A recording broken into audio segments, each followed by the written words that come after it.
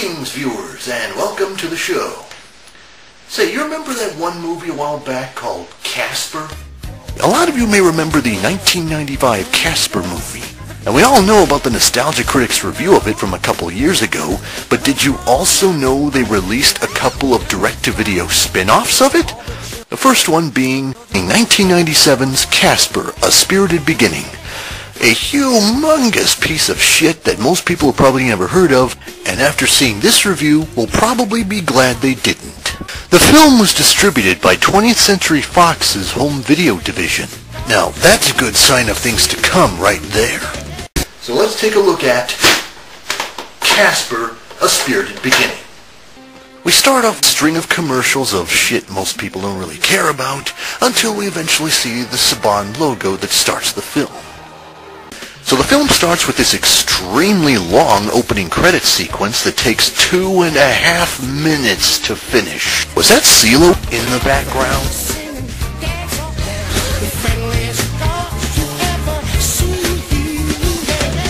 Also, is that will.i.am?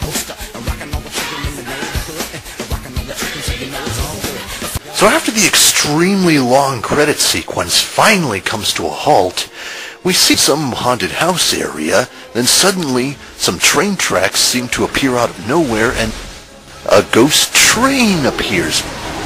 Sheesh, way to throw us into this world with no explanation, movie, especially considering we've never seen anything like this in the first film. And inside the train, we get to witness probably every stereotype the writers could possibly imagine for ghost characters. This crying ghost most likely went into a state of depression where she killed herself. And this sneezy guy here most likely died from some disease. This angry guy must have got an anger-induced stroke and fell into a coma and never woke up. And his surfer dude, well, if you know how surfers' lifestyles are like, you probably know how he died. And then, of course, we meet Casper, who somehow doesn't have any idea that he's a ghost, mainly because of the way how he responds to everything around him. Wake up, Casper. Come on, snap out of it. He asks each of them on the situation, and we just get greeted to some ghost puns. Yeah, scram, deadbeat. I'm in a grave mood. Where's this train going, lady? The processing station. Now let me rest in peace. Then, when he gets to the surfer ghost, he finds out he's a complete douche and throws him right out of the train. What are you trying to do? Kill me? After God knows how many hours of floating around, he somehow stumbles onto this neighborhood called Deedstown. And here we get to see Ben Stein doing another cameo in this Casper film. And something that we've never seen him do before, showing some form of emotion. And this somehow leads to a chain of events where the entire neighborhood ends up running for their lives over this cute little ghost that does not look in the least bit threatening, nor does it seem like he will even try to kill them.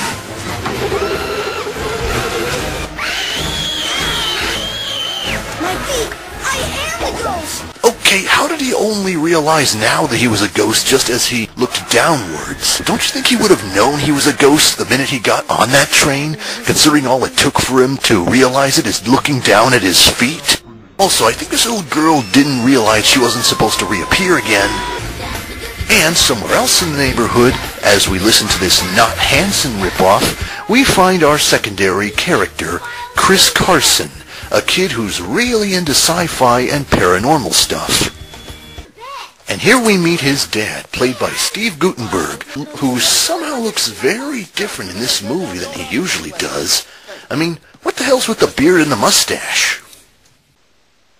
Wait a minute. That's evil Steve Guttenberg. And here we find out that Chris and his dad do not exactly have the smoothest relationship. The first phase of my plans for the renovation of the town, and the mayor loves it. But I like that old mansion. It's really spooky. No more supernatural stuff. Don't forget, tonight's my open house. Hear from me in the... Tori. And don't slam the door. And here we come to see a group of protesters right in front of the Applegate mansion, being led by Sheila Fistograph, played by Becky from Full House.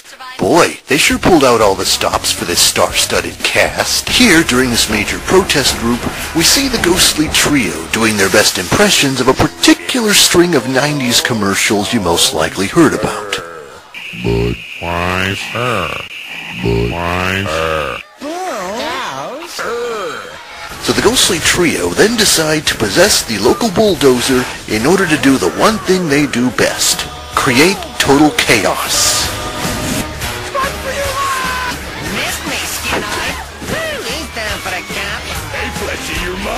Because possession is 9/10 the law. Simon says, shake your body. Look at these weird sheep special effects.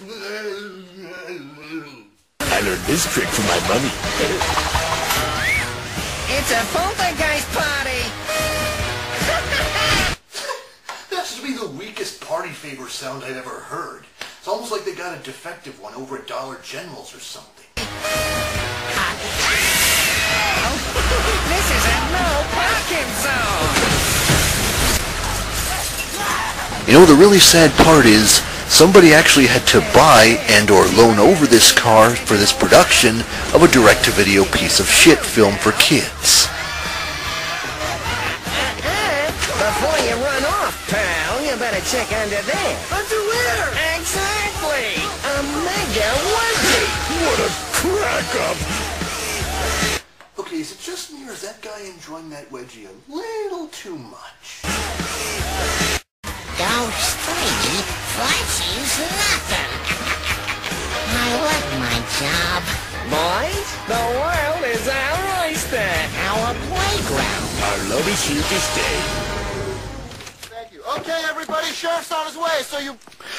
Okay, how did he not notice any of that ruckus going on just outside?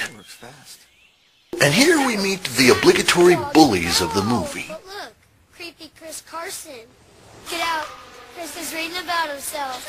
But before the bullies can start kicking Chris's ass, they run in terror by the protesters who are running from the ghostly trio. And apparently Chris Carson knows them. Definitely the work of the ghostly trio. This I've got to see. Dave, it's Tim. Where's my crew? Hey, quit!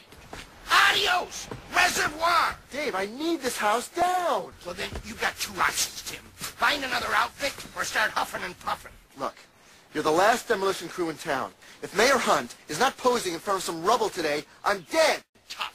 We don't do ghosts. Union rules. Dave, there are no such things as ghosts. Dave? We then cut to the ghostly trio celebrating their recent victory at the protest alley by listening to even more ghost puns. Just like the U.S. Air Force. They didn't even stand a ghost of a chance. Them fleshy sure can run. Oh, I'll say, maybe they take extra vitamin E. Well, maybe we're just the best. Chris then appears and takes a picture of the ghostly trio, and this scene basically establishes that they've known each other for quite a long time. Hey, it's that Snoop again. Who is you? Nosy! Nosy? You mean this guy? Nice try. Ooh, it's Mr. Scare Me Not. Okay, is it just me or did that shot look very different in the trailer? It's Mr. Scare Me Not. Ooh, it's Mr. Scare Me Not.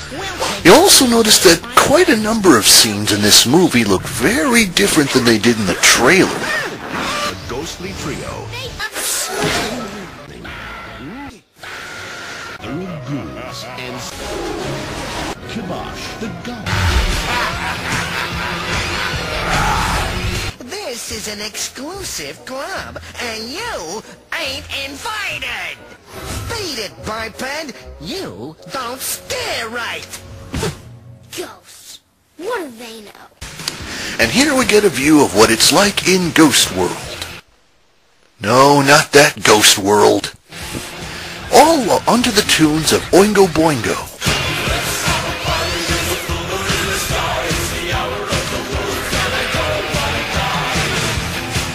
Here we meet Snivel, a timid small ghost who is voiced by Pauly Shore. And just right there, any form of credibility this movie had just went right down the drain. We see him awaiting the newcomers at the Ghost training station as the train finally comes to a complete stop, and he greets them the best way he knows how. Settle down, folks, settle down. I'm Snivel, and welcome to our Ghost train station. In other words, the station where we train you to be ghosts. Get it? Their reactions are pretty much what you'd expect. Okay. Over the next few weeks, you, the rookies, will be learning the A-B-C's of the ghost life. What are you looking at? Move! I am Snivel. I told you, keep on moving. March, march, march. You didn't laugh at my jokes. Dude, nobody laughs at your jokes. And the grand total is 5. Exactly what kind of measuring standard were you using for these passengers, anyway? Who's missing? Casper? Did you say missing?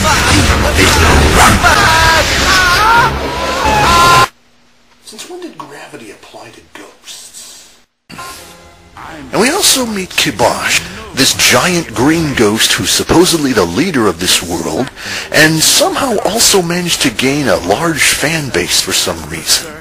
Especially considering he was made specifically for this piece of shit direct-to-video kids film, actually reappeared in various other incarnations of the franchise that are disconnected with this film. I'm guessing James Earl Jones had something to do with it, perhaps? How would it look if I, the mighty Kibosh, let some wide-eyed rookie run loose without any schooling? Also, you'll notice the running gag on how Kibosh keeps mispronouncing Casper's name. Especially little snot-noses named Carter. How about this Casper? So, where's Chrysler? Protege can get Brad Capper. Okay, is he just getting Casper's name wrong on purpose? So we learn that the ghostly trio were once disciples of Kibosh, and this is explained for no other reason than to have Kibosh have a beef with something. We then cut to this random scene of Chris running by an old lady, and then Casper trying to have a conversation. Although clearly she seems to lack any sort of peripheral vision, because when she actually turns around and sees him, she sees that he is a ghost and somehow manages to get into the best shape of her life. And then Tim gets orders from the mayor of Deedstown, who is played by Rodney Dangerfield, the other actor from the first Casper movie, only here he looks like he is completely wasted. Drunks, they're nutcases. My wife? And charming, intelligent women. Oh, my wife is very intelligent. It takes her an hour and a half to watch 60 Minutes. Well, Rodney, would you mind telling us a little reflection on how things turned out for you after this? I don't get no respect at all. As Chris is about to go into the school, the lead bully comes over and tries to apologize for his previous actions. Since this is a direct-to-video kids movie, the chances of these bullies being complex characters are somewhere around there-ish. My favorite part? Cut to obvious bully trap in 3, 2, 1. They got sensible rating. Ooh, they're getting... All right, who's responsible for this? Well, he was really just sort of standing there. So this has to be the quickest heel face turn I have ever seen. She looks evil for approximately one scene, and in the very next she's suddenly complex? This isn't a case of characterization build, it's a sign of lazy script writing. Or maybe it just might be the fact that she's Joe from Big Bad Beetleborgs. In fact, could this simply be Saban using this as a commercial for some of their other productions? Which could explain that lineup of action figures we've seen earlier. Excuse me, I'll take care of this one. He was tardy this morning. And after the principal supposedly takes the bullies into some sort of boot camp, Chris is then taken to a teacher's lounge? In fact, I know.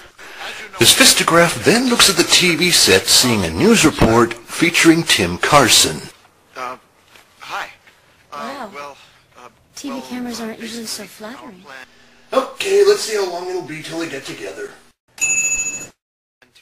He then starts talking about how we have to tear down the walls of the past in order to seek out the future, which makes Fistograph very angry, mainly in an attempt to create some sort of conflict. That weasel! Well, Buster, I'm gonna have another rally, see? You haven't heard the last of Sheila Fistograph!